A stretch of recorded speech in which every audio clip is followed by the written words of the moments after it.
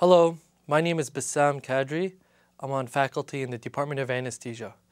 I'm also the Director of Technology Discovery at Stanford Medicine X, and part of my job is to source consumer technologies that are simple, effective, and novel. I'm also involved with the management of perioperative services, informatics fellowship, and also our physician entrepreneurship fellowship. So for those of you who are interested in applying, by all means, please contact me. Today's talk is going to be talking about mobile health technology and just a basic primer. The learning objectives out of this lecture are: 1, you'll learn about the role of mobile technology in healthcare. 2, you will get a checklist to see if your mobile technology makes sense and it's effective. Number 3, you'll learn about the limitations of mobile technology. And finally, you will learn about the importance of behavior change and its relationship to technology. In full disclosure, I am a founder of a healthcare data analytics company. There's no conflict of interest with this particular topic, but I think it's important to disclose that. Let's take a step back before we dive into the role of mobile technology and think about research along 2 dimensions. There's healthcare discovery research and healthcare delivery research. And traditionally, when we think about healthcare technology, we think a lot about on the discovery side, either new devices, new vaccines, new medications. However, as the body of knowledge matures in that space and we get better science that solves real clinical problems, there's a new challenge, and that is, how do we take all those resources and distribute them efficiently to a population that needs them? And that's the power of technology in the mobile space. It's not going to cure cancer, but it will help solve a lot of issues that deal with efficient delivery of care and efficient access to care. Healthcare delivery challenges that mobile technology could help with are information management, education, communication, behavior change, and compliance. Again, mobile technology is not going to cure cancer, but it will definitely help people understand what their options are if, God forbid, they do have cancer. Another important concept is what's called the healthcare iron triangle. Now, what is this? There's essentially 3 dimensions. There's a cost dimension, a quality dimension, and an access dimension. And the idea is fairly simple. If we want to decrease cost and increase access, oftentimes we compromise on quality. If we want to decrease cost and improve quality, we sometimes limit access.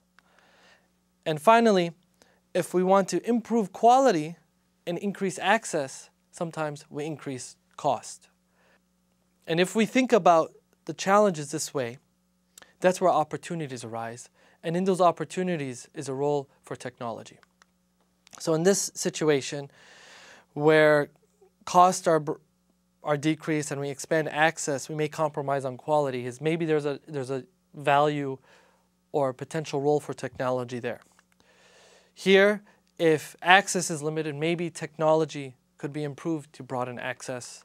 And in this situation, maybe cost could be decreased with better technologies.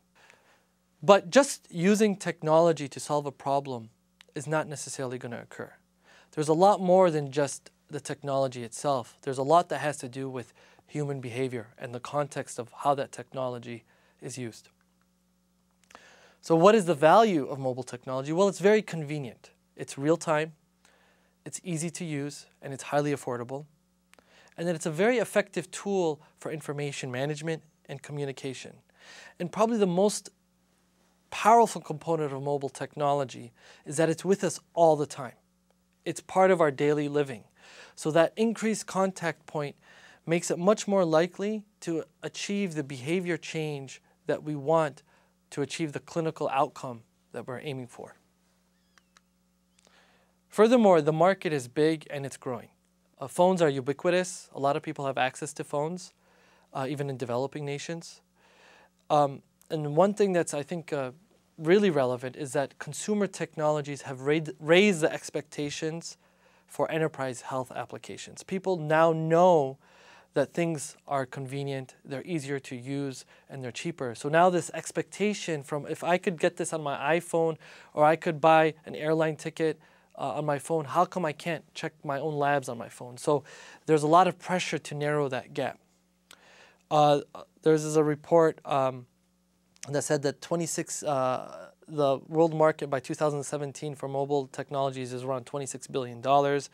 And a PricewaterhouseCoopers report says that the potential savings, healthcare cost savings worldwide are around $400 billion. So there's a lot of opportunity and there's a lot of potential. So this is a really useful checklist. If you're out there and you're trying to determine, okay, I want to create a mobile application and I want to make sure that people use it. And so this is a good checklist that you could go through as you develop your app. First, seems simple, but does it work? Is it effective?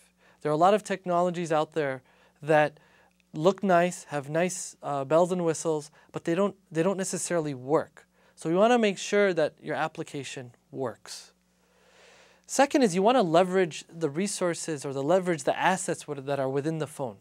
There's a lot of sensors, and there are more and more sensors are coming out embedded into the phone. There's accelerometers, there's proximity sensors, light sensors. So does your app leverage those embedded sensors? Third is geopositioning. Can you take advantage of the fact that you have the ability to geolocate your user? Maybe there's a certain area where there's a higher asthma exacerbation, and there could be triggers to inform people, hey, beware, there's either some allergies that are prevalent in this specific region.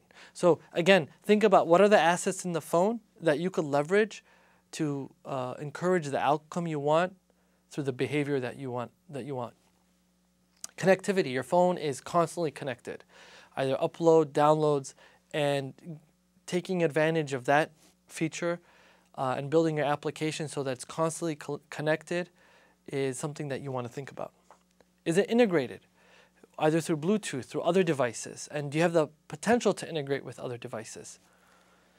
A network effect is really useful for technology adoption and traction within a community.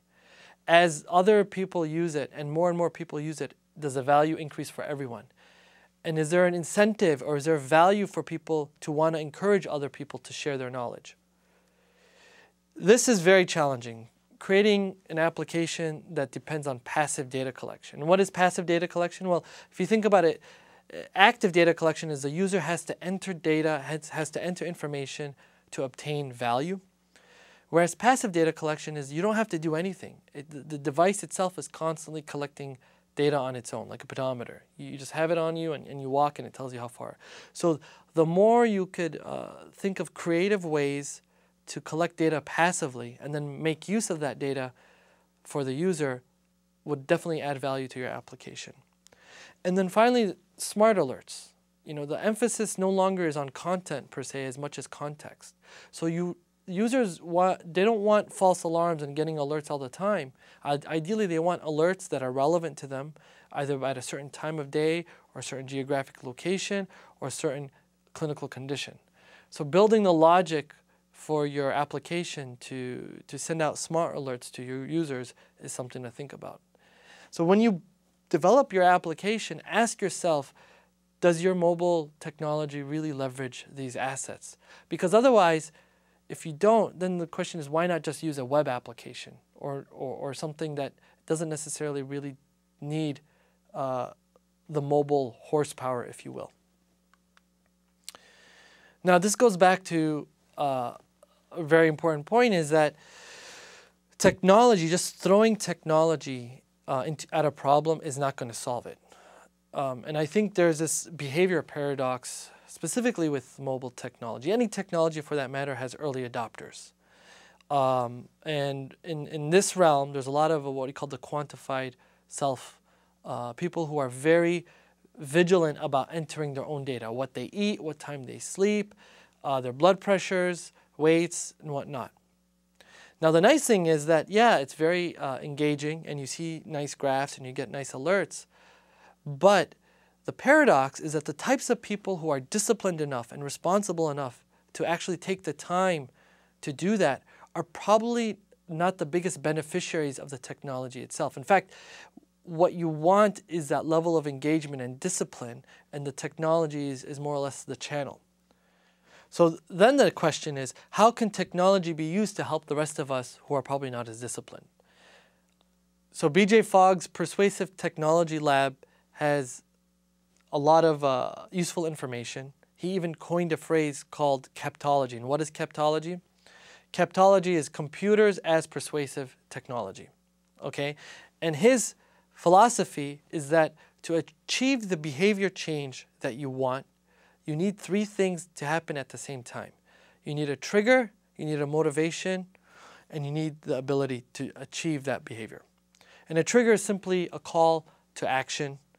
And the nice thing about mobile technologies is that you could have a lot of triggers or alerts created in those in the technology. And he also encourages putting hot triggers in front of motivated people. And what is a hot trigger? A hot trigger is a reminder that you could actually act on at that point of time. So that's really key. The ability component is it has to be easy. If it's something really hard to do, it's probably not going to be done. So engineering the technology so that users could gain value out of it easily is something that you definitely want to design. And finally, users need to be motivated. It doesn't make sense to design something for people who are not motivated, because no matter how easy it is, no matter how many triggers you put in front of them, if they're not motivated to use it, they're not going to use it. And again, these are some links that I definitely encourage you to look at if you're interested in learning more about BJ Fogg's lab and his research. I think one of the reasons why behavior change is very hard in healthcare is that the reward mechanism is not as visible or not as immediate. If you want to manage hypertension or cholesterol, if you think about it, is that these two diseases are invisible and they don't manifest immediately. You know, you could live for years not knowing that you have very high blood pressure, and the impact of that may be decades downstream. So an opportunity for technology or mobile technology is, imagine if you had blood pressure monitor and you could project the impact. If you're on a certain trajectory of blood pressure, what is the potential impact of the future, but let people see it now. So that if you know that if you're on a path of a dangerous path of poorly managed blood pressure, the alert is relevant to you now. Again, this is a big problem for a lot of diseases in healthcare that are sort of behind the scenes. Now another problem is that some diseases are very apparent, such as diabetes. The challenge there is that it's perpetual. It's all the time. And it's very hard to keep your blood glucose within a very tight range. So even though they're much more motivated to avoid a diabetic ketoacidosis event, or the same thing you could say for congestive heart failure or asthma, they're very motivated to avoid that because the negative consequences of that are very painful. It's just more challenging to be compliant because the threat is perpetual. And then finally, data to drive change is not enough. Just having access to the data to say that, okay, you know, someone, to be perfectly frank, a lot of people know that smoking is bad for you. You know, we don't need more research to say that smoking is bad, but it's still very hard to quit. So that's a simple example of, you know, well, if we have the data, why is it that that's not enough? Well, it's because there's a human behavior component to it as well. Now, it's not hard to imagine that part of a care provider's portfolio of interventions, such as medications and surgical interventions, could be mobile technology applications. Now, there are definitely implications for this in the regulatory sense, such as the FDA. But if an app can help a patient be compliant and adherent for a behavior change, and that behavior change is more efficacious than a medication, why not? You know, so this is the construct of the way we think about technologies is more or less a tool. It's not necessarily a solution. So is it hard to imagine where a physician could prescribe increased diuretics based on a patient's weight changes? You know, having it integrated to a bathroom scale, getting the feedback, and having this type of ecosystem, it's not that far-fetched. And again, I understand that there's regulatory components on this and, you know, the safety and the efficacy. But as far as a channel of achieving the behavior change that we need, it's very easy to see that the role of technology or the role of mobile technology can be quite substantial. The nice thing too is that you also build engagement around these disease states, or around these lifestyles, and build a community and a support structure that could help people be adherent and also learn from each other as well. And then finally, we could better track of our outcomes and produce feedback that is not only useful for the patients, but also useful for the providers who are helping coach these patients and help manage their clinical conditions. So what will the future look like? Well, specifically with respect to mobile technology, the value is that the emphasis is no longer just on content. There's a lot of value generated from context as well. So it's not just about looking up what something is, but understanding what something is with respect to a specific time and location or condition. And the reason why that's useful is because it's much more relevant to the user. They know how to act on that information. So it's just not looking something in static on Wikipedia, for example. It's, you know, this is much more relevant to me. Another important projection is that sensors themselves, the quality of the sensors and the cost of the sensors are getting much more favorable for adoption. You could do a lot with a lot of these sensors, and even though you could potentially achieve the same thing on an enterprise grade, if you could do the same sensing using something that's much cheaper and produce the same outcome, why not? There's definitely a push for what do you call it, consumer diagnostics, measuring labs over the counter, or monitoring devices that are now not prohibitively expensive, where people could buy them for themselves or their loved ones if they're taking care of them. Smarter alerts, messaging, and personalized recommendation essentially boil down from the engines that process all the primary data and serve it up so that it's much more meaningful and useful to the end user. And that could be certain diet restrictions, when someone's looking for restaurants and ingredients, if someone's on trying to lose weight, if someone has certain clinical conditions that restrict what types of food they eat, that could be built into the logic of when a patient or a user wants to eat out. The convergence of enterprise software and consumer software, we see this quite a bit, is that on the enterprise side, the usability is an issue. It's a little bit clunky. On the consumer side, they have very simple design, but all the data is on the enterprise side. And on the consumer side, you have a challenge of getting access to that data. Well, with improved data liquidity and the movement of data from consumer to enterprise, you're probably going to see a lot more exchange of that information. And the more liquid the data is, the more useful it is for everyone. And then finally, with mobile technology, building communities around problem solving, around improving quality of life, around improving patient experience, just the natural framework of the phone and its ability to communicate very simply is a natural focal point for that type of technology. So challenges. Well, traditionally, if you're developing an application, oftentimes you think, okay, if only the doctor would use this phone, or if only the nurse practitioner would use this application, and you have an adoption challenge. That is a real challenge, and all I could tell you is that if that's the challenges you're facing, is that you have to make it very, very simple, and it has to add a lot of value in terms of saving time. But I wouldn't necessarily just focus on providers. In fact, I would focus on the consumers. And consumers are very motivated to use these applications, and they may have more time.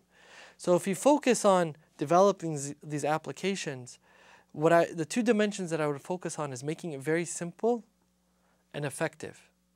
And if you do that, most of the time people are very motivated to pursue a healthy lifestyle.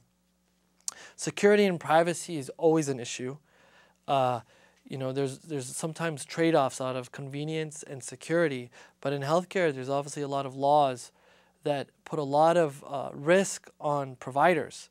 So they do not want to expose themselves in terms of risk. So that's something that you really need to think carefully about and take into account when you develop your applications. FDA clearance is going to become much more of an issue as these technologies become part of the toolbox of providers. The questions are they safe and whether they're effective?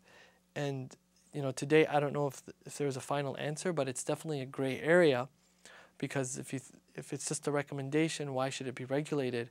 But if you're depending on that recommendation, or there are sensors and whatnot, it obviously needs some level of diligence.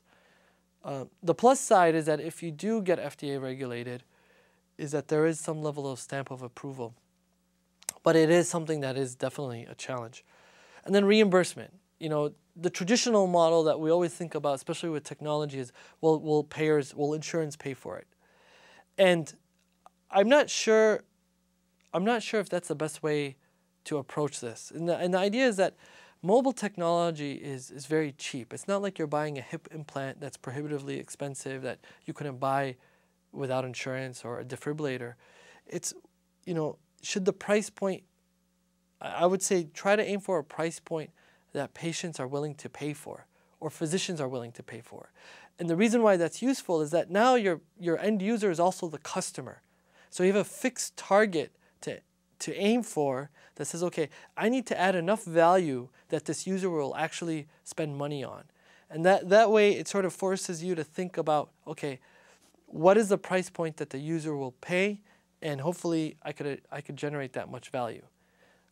Aiming for insurance, just the cost of overhead and the end result may not yield the results that you want, or the patient, or the provider.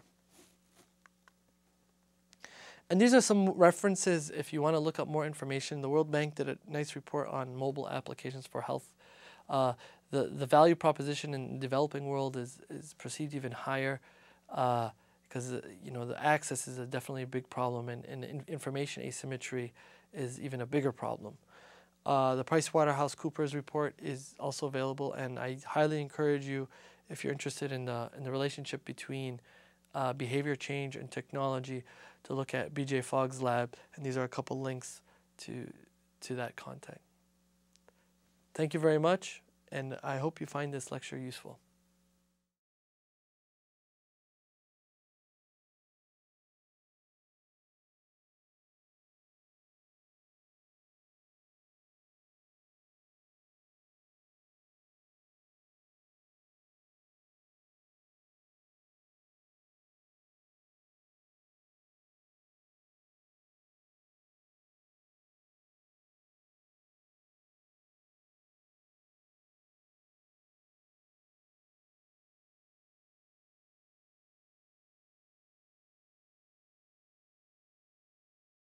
The stakeholders in mobile health, first and foremost, are the patients. They're probably the biggest stakeholder. I think providers, physicians, and mid-level providers are also stakeholders.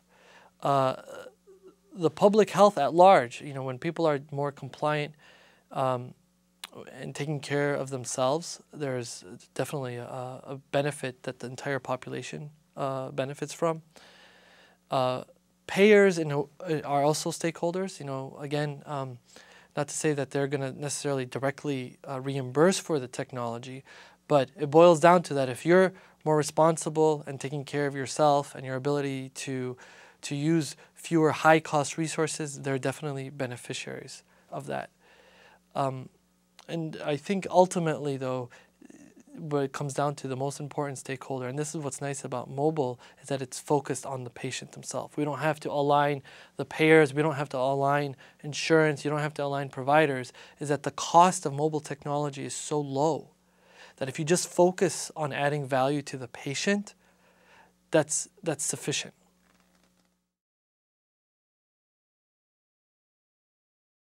The most common mistake made is that people forget that a lot of times the users of the application are not necessarily as savvy as the developers of that application. And what's unique about healthcare is that most people who use healthcare resources or high utilizers are much older. So there's a gap between the technology and the culture, and the technology is way ahead of the culture. And in healthcare, that gap is even larger, so that the highest resource utilizers are probably in their 60s, 70s, or 80s. So how do you design a technology that is new now for a population that is much older, that, there's that big gap. So it has to be very, very simple to use. Now, assuming that is solved by making it easy, then the next problem is that a lot of the technologies out there don't even work. They're nice, there's engagement, and there's an entertainment component out of it, but they don't necessarily help you solve a real health problem. So I think designing for a population that is much older and designing so that it works are probably the two biggest mistakes that I see.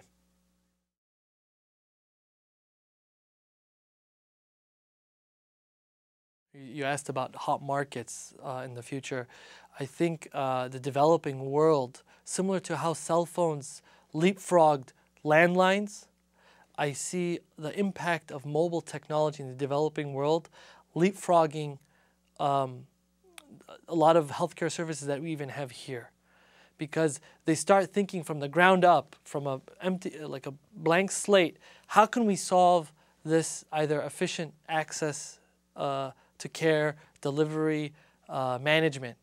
And I think that's definitely, I would start looking actually in developing worlds to see novel uses of simple technologies here to help them deliver care. The other side is the regulatory environment in the developing world is not as big. They have, for better or worse, they have more latitude about what they can do. And just because there's less regulation, those savings in terms of cost and actually delivering on those societies will either benefit or get hurt, depending on, I guess, the need of the regulation. I think in countries like in the US, I think the future is going to really depend on data liquidity, the movement of data. And I think a lot of these technologies, specifically enterprise health or medical records, if you will, are going to be commoditized as data becomes more liquid. And the value proposition is no longer in the application per se, but how do you make use of that data to solve a problem? So with respect to mobile technology, it's just going to become more of a conduit. It's going to be a channel. And you're going to have a distributed network that helps the movement of that data from point to point and constantly think about what is the problem that is being solved. And the more you could actually bring the technology on the back end and make it passive so you're not thinking about it, I think the more effective it will be. So technology will sort of become invisible on the back end, but it's constantly working. And the value that we get derived from the primary data that's either being collected by the devices themselves or integrated to a primary data source and getting feedback and triggered, you're going to have a much more cohesive ecosystem. But all of it depends on, I would argue, data liquidity. Without that, I don't think the benefits will materialize. Thank you again for attending this lecture. I would like to invite you personally to Stanford Medicine X. It's in September 2013. Please, you could find us online, and it's a great conference. You'll learn a lot. You could meet some great people and really get inspired.